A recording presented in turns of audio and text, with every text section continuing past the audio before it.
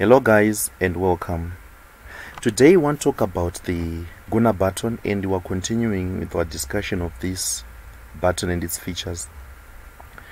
We want to talk about the animated GIF feature that we have in the Guna button.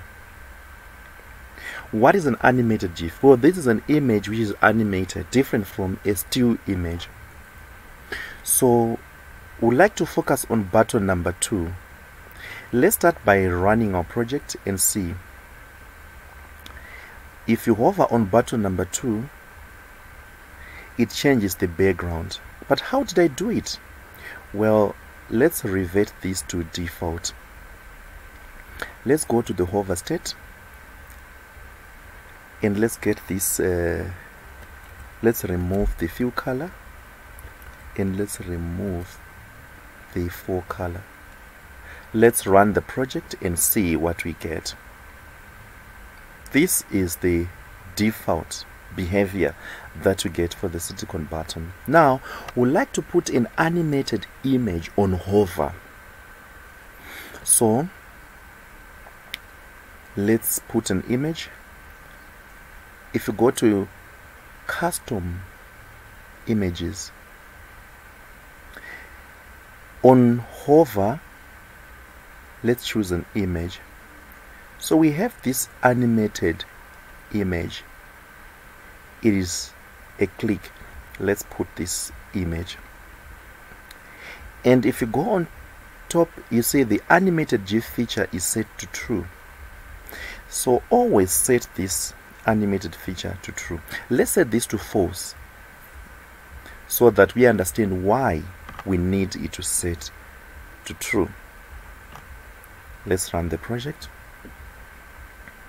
If you hover, you will see that the image will show as a still image.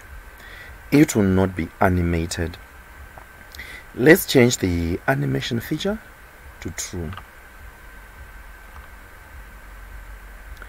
And let's run the project.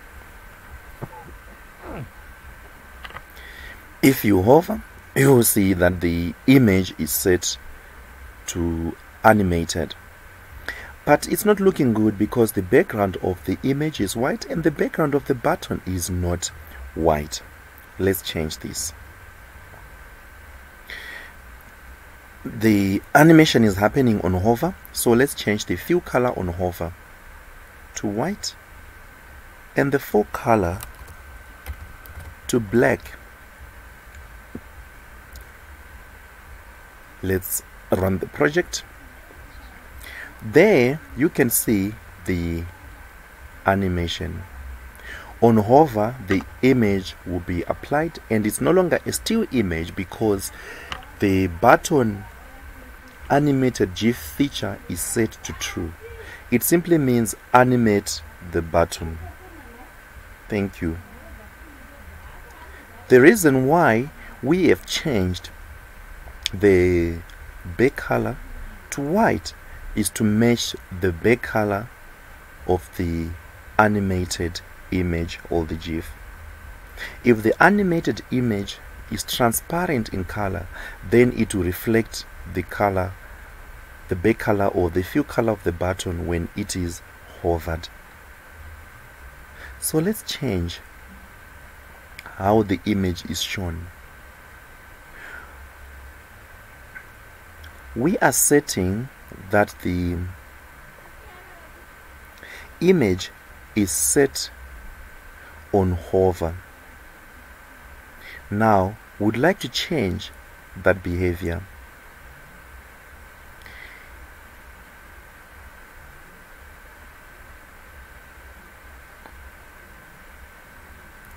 Custom images, and on hover we have the image.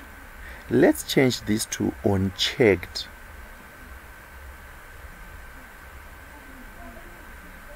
And remember, check status applies to radio button or to toggle button. Let's apply this to toggle button.